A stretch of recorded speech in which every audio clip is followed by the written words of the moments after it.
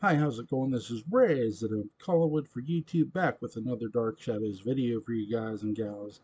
Continuing my villains series as I mess up here. Uh, Angelique, in every franchise, you'll always hear about a character either right away or you'll hear about a character later. But sometimes you don't necessarily hear about the character at all. And though that is a rare, rare feat these days, and it was somewhat rare back then, you had to have a surprise, right? So, me and my buddy Mark Gilman, huge shout out to Mark. Again, I just want to thank everybody who supports the channel. You guys are all awesome. Just every single one of you, you're all awesome. I can't thank you guys enough. But I'll say this: when when they killed Dr. Dave Woodard, you're sort of wondering, okay, where are they going now? Because it's not. I mean, look, I love the what Victoria Winter says at the beginning. I fear something's going to happen to me. By the time Dave Woodard's death actually happens, that is such a distant memory. I mean, you remember it, sure, or you might remember it, or you might not. Um, but because I know sometimes I forget things. Um, so my wife tells me, and I believe her. and so it's not like they're giving hints or dropping this big hint. Oh, we're going back to 1795. The only real premise you might have for that, post Victoria saying what she said, is really Sarah. Maybe Sarah and Barnabas. That, okay, Sarah keeps hanging around. We haven't seen the ghost of Josette since Barnabas came out of the coffin. And maybe that's another reason, too, that sort of suspect 1795. Is there what's the biggest one? Probably the costume ball. Probably Barnabas's costume of the period. I think that's the biggest hint that something's a coming, right? So, hmm, episode 361 is a combination of events because it's post Dave Woodard. Julie is in the mausoleum and she hears a woman sobbing. I believe that's Naomi. She hears a wicked woman laughing. That's Angelique. And she's hearing Dave Woodard's ghost. Which either could just be Dave Woodard's ghost or Barnabas messing with her. I do believe that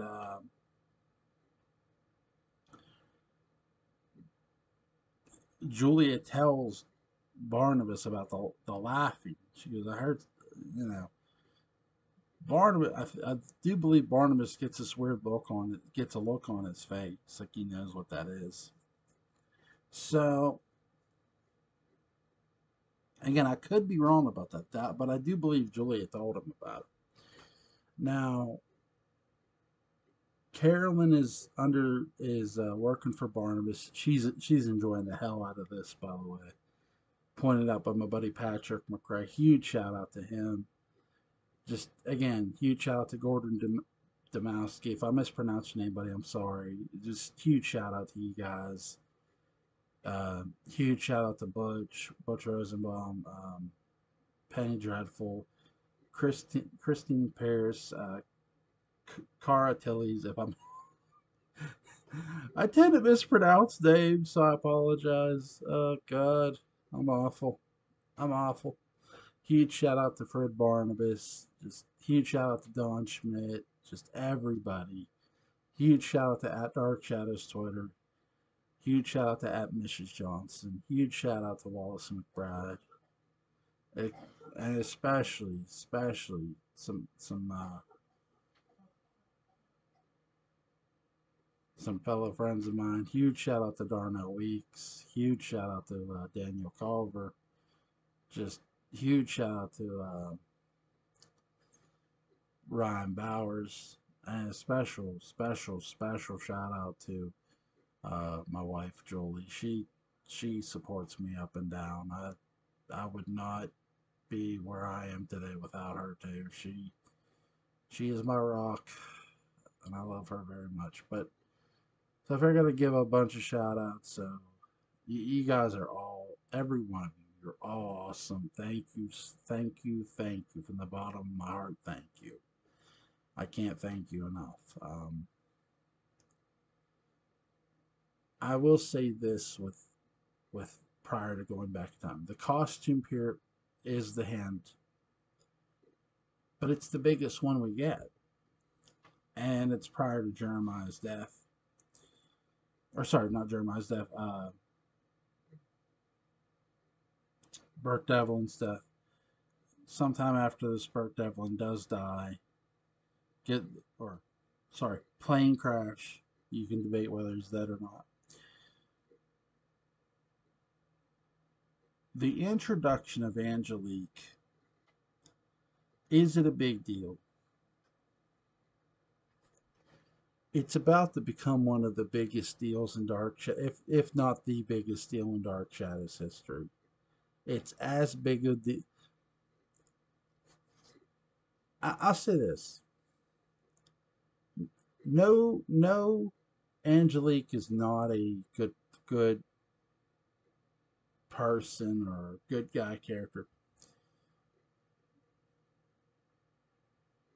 Angelique is is bigger. You know how there's Batman and Robin's always playing second fiddle to Batman. There ain't none of that shit here. Angelique doesn't play second fiddle to Jack and shit in Jack's Left Town. She does not play second fiddle to no one. And I love the character for it. It's really well done. I mean, she's every bit the evil you want 1795 to be, and then some. She's Laura Parker is perfect as Angelique. There's no other word for it. It's pure acting profession. It really is. I mean, and the Dark Shadows cast, they knew how to act. I mean, there was no shortage of talent on that show, not one bit. And I don't think you'll ever see that again, where there's just these actors who are so talented, and they're not, you know, they don't phone nothing, they don't phone anything in. They bust their ass, and really, that's the biggest compliment I can give too. I mean, because this is what makes Dark Shadow so great. The writing and the acting was there. And here's this witch who you don't know is a witch right away. She just looks like a normal. She looked. That's the thing. Think about what a witch was prior to Angelique. What was the stereotype? Green skin, right? The first non-green skin witch I saw was Connell Cochran from Halloween 3 Season of the Witch. Three. Sorry. um, then Angelique. Well, actually, sorry. The Sanderson sisters, technically, then the Craft, then Angelique. But I found out Angelique came before a lot of them, a lot of the ones I had mentioned after the Wicked Witch. And I can see where a lot of them got sort of their onus from. It was probably from the character of Angelique. That a lot of their witchcraft performance is sort of taste, even especially the original The Craft, especially in the original The Craft. I haven't seen the remake, but in the original, definitely, she just looks like this normal woman. So it's like, oh, you know, she has what you're just my my thought was, oh, so this is just going to be some sort of jealousy angle here that they're going to set up and do something with, right? But then you're finding out, oh wait, she can do spells and such, and she's a witch, and that's what's interesting too. Here's no one, for the most part, knows she's a witch until she puts Ben under her spell. Ben knows he can't say nothing, and so with that, you have just a series of events happening. Joshua is going to get turned into a cat. Then after the, Victoria Trask's arrival was crazy because that by the time Trask arrives, Jeremiah Collins is dead, and Vicky's being hounded by him. The duel between Barnabas and Jeremiah is one of pure intensity by Fred, and really, man, how Anthony George is just he is really underrated as Jeremiah Collins in my book. I think he's probably one of the most underrated performances of 1795. And really, it's probably going to remain that way because he gets killed off pretty quick. It's not like he's around for a long time before they kill off his character. And he dies during the duel, obviously. Joshua, by that time, Joshua's, he's come back. Um, I love the fact when they're talking, there's a moment when one of the most funniest moments in 1795 was when Ben, who is now working is sort of under Angelique's control. Oh, actually, he is under Angelique's control. My apologies. It like, oh, I'm gonna turn him in. Well, I want to turn him into a jackass. I could take that jackass. Like he's talking about beating him and shit, and even Angelique's like, Ben, what the hell? Like, even Angelique finds this disturbing to a degree. Like, you got some sick fantasies, dude. You do. You really do. It's like, I'm sort of with Ben here. Can you make this happen?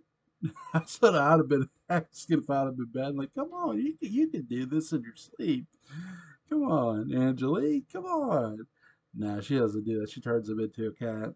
And then later, obviously, he gets back out of the cat when he's in Victoria Winter's room, which is really, really strange. Um, do I think that was done on purpose for him to, reappear in Victoria's room?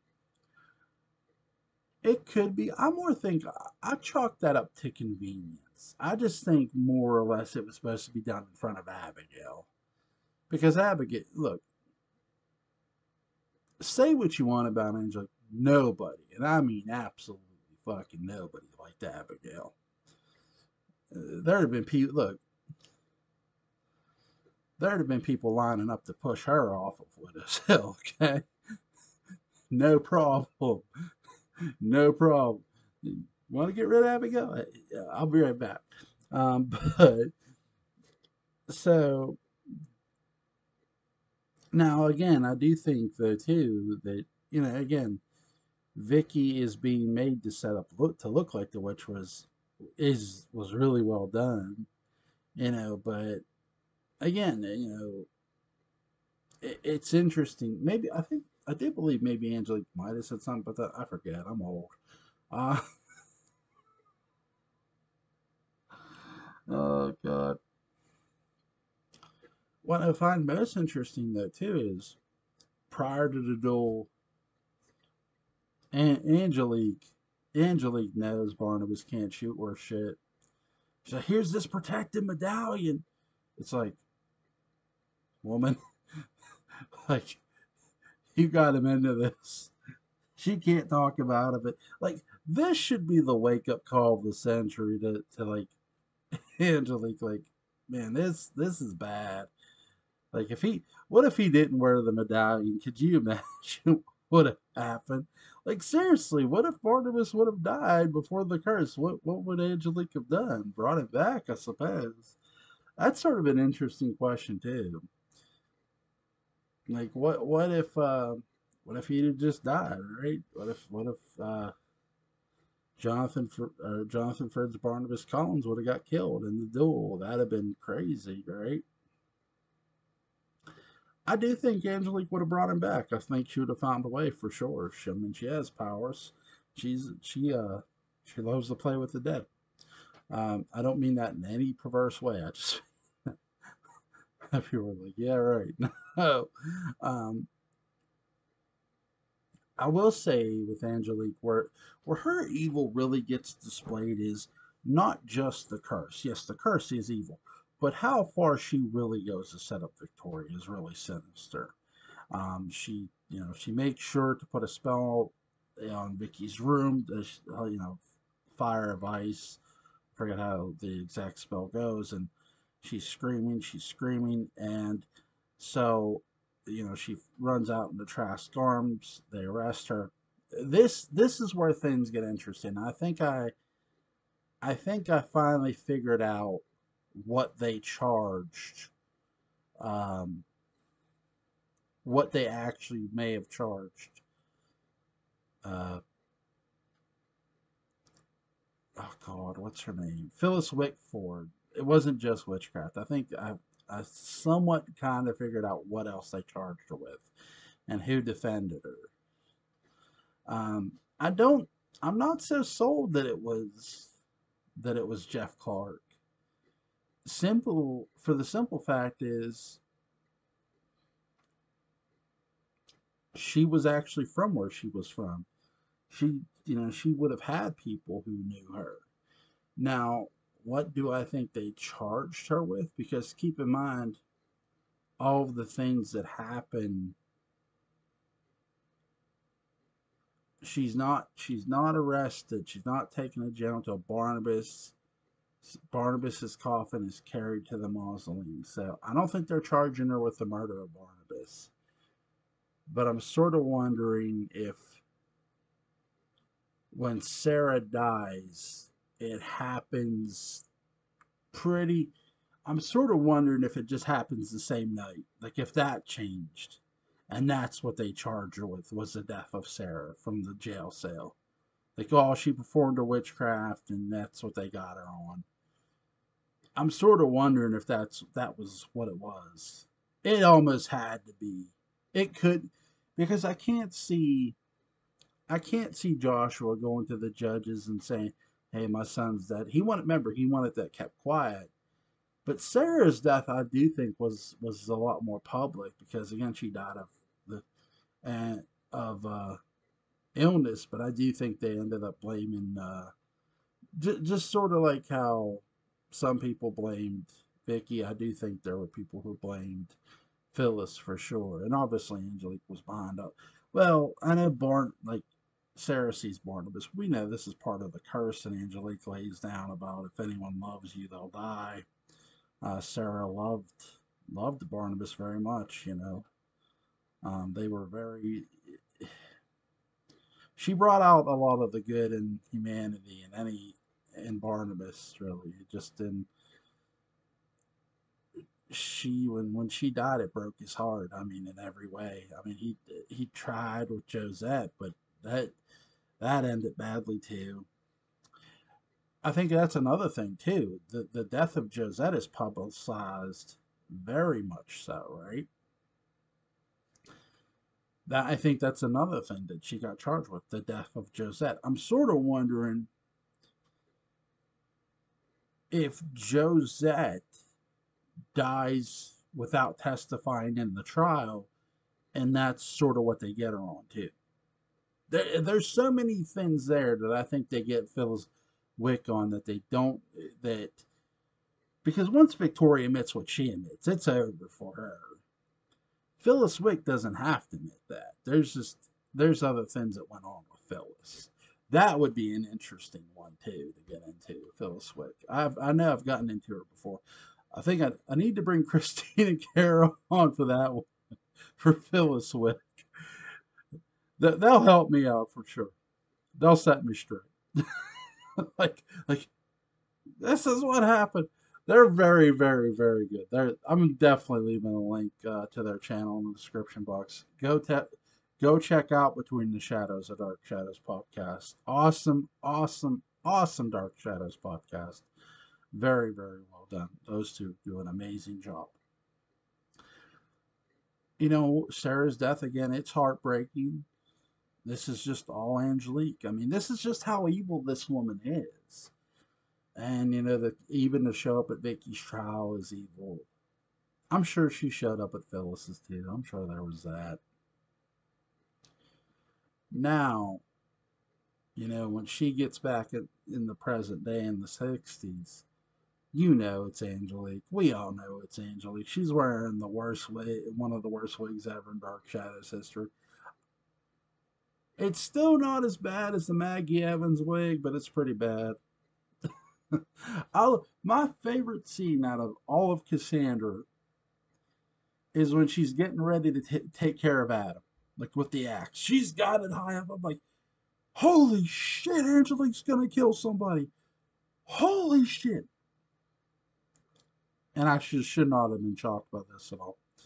But I mean, an axe, though. An axe. Angelique not afraid to get her hands dirty. That's always been the case, too. Angelique has never been afraid to get her hands dirty, even if it is with someone else's blood. She doesn't do it, by the way. Nicholas stops her, which I like. Do I feel sorry for Angelique? No. No, I can't feel sorry for somebody who killed a kid. Uh, I can't. I can't. I can't do it. I can't bring myself to do it. I do feel sorry she got sort of dumped by the wayside in Martinique. Um, I sort of I sort of wonder after. Here's a good one too. Remember, remember 1897.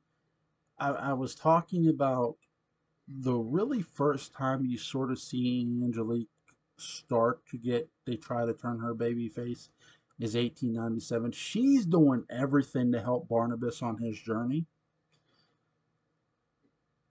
What's the catch, right? Well, the catch is really, and this is sort of what keeps her sort of heel in a way. She's there by Diabolos's orders. That's why she's really. I mean, don't get me wrong, Quentin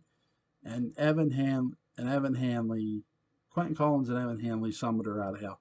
But we all know the devil was just waiting for that to happen. He knew them two were gonna bring her out of there, and he's just like, "Hey, you take care of this, and you'll be in my good graces." And that's why she got to be with Sky Rumson. That's why she got to be with Scott. But yet she's pissed. She's pissed when Scott. Hell have no fury like an Angelique, like our Angelique. Man, there is. When I think of bad to the bone, it does not get any worse for me when it comes with Angelique. I mean, she was just so cold blooded. That's the thing too. When I think about the 1970 parallel time Angelique, how she wanted to like investigate her death and make sure it really was Quentin. If that would have been our Angelique and she would have stepped through the parallel time room and she would have been observing the other Angelique wanting to like do this investigation. Like, investigation? Investigate? Girl? Investi- no, no, no. She Angelique would have snapped her fingers. Collinwood would have been on fire. People would have been inside getting getting set ablaze. It'd have been over. It'd have been so over. There'd have been no Cyrus Longworth. She would have dealt with Cyrus just out of principle. Um, just, it's so crazy because I mean that's the beautiful part about parallel time too is how Angelique was in our time, but then you see this other Angelique, like, wait, you're really serious about investigating your own murder and not just taking out revenge on everybody? But I think that's the thing too. To point out the biggest difference with Parallel Time, it wasn't just the fact that Quentin and Angelique were married. Quentin and Angelique had a son. And I really think the conscience of Daniel and just being a mother really played on the Parallel Time Angelique. Our Angelique didn't have that issue. You know, she didn't have a kid, but she had Barnabas. She had to babysit Barnabas. So, what's that vampire husband of mine up to now? Let's go see what he's doing. I haven't made his life enough of a hell. Oh my God. But again, just amazing. And I think, too,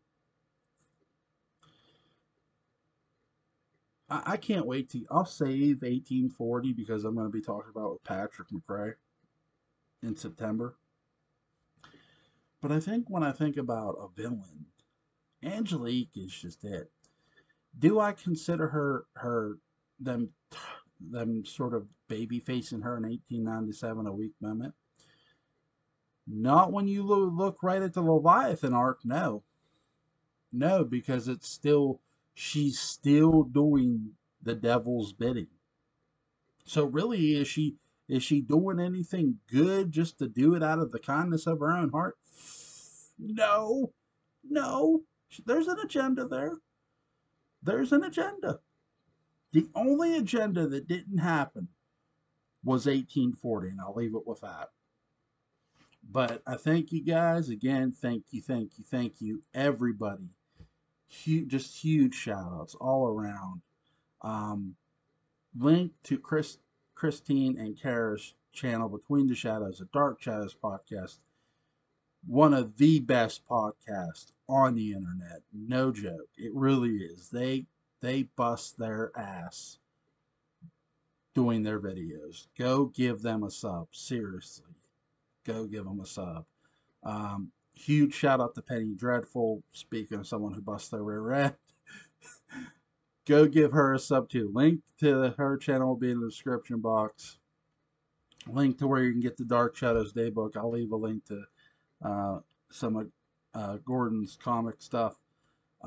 Again, just huge shout outs to everybody. I appreciate just everybody who supports this channel, and I can't thank all of you enough. I really can't. Um, 2 years here does not feel like it's been 2 years. When I think that's what shocked me when Petty told me that, I was like, it's been 2 years. I didn't know. Like I don't keep track of certain things. Like who was it? Somebody asked me how many Dark Shadows videos do I have uploaded? I don't know. I don't go back and count them, and I just don't. I mean, that's too much like work. Um, that's what that is. But again, links to those channels will be in the description box. Go check out Between the Shadows, the Dark Shadows podcast. Go check out Terror at Collinwood. Great Dark Shadows channel. It's just huge shout outs to all three of those ladies. They're awesome. Super fans like myself. Just shout outs to everybody. Shout out to Patrick. He's a super Dark Shadows fan. Patrick he's such a cool dude. He really is. Really cool guy. I mean, awesome, man. If you're listening to this, thank you, Patrick. You were super kind, man. I can't thank you enough, man. You're awesome, dude. You, Butch, Gordon, you guys are all awesome. Again, just thank you to everybody. I know I'm going on here, so I apologize. But um, again, just Angelique was just an evil character. So I hope you guys enjoyed this video. Have a great night.